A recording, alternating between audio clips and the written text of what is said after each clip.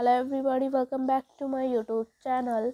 Today video is going to focus on Pfizer stock. It was one of the stock that we have covered in our recent video and it was biggest one in terms of revenue. We thought let's have a look at them first, and after having done the analysis in them, we go to admit this is a pretty interesting company with lots of interesting plans for the future.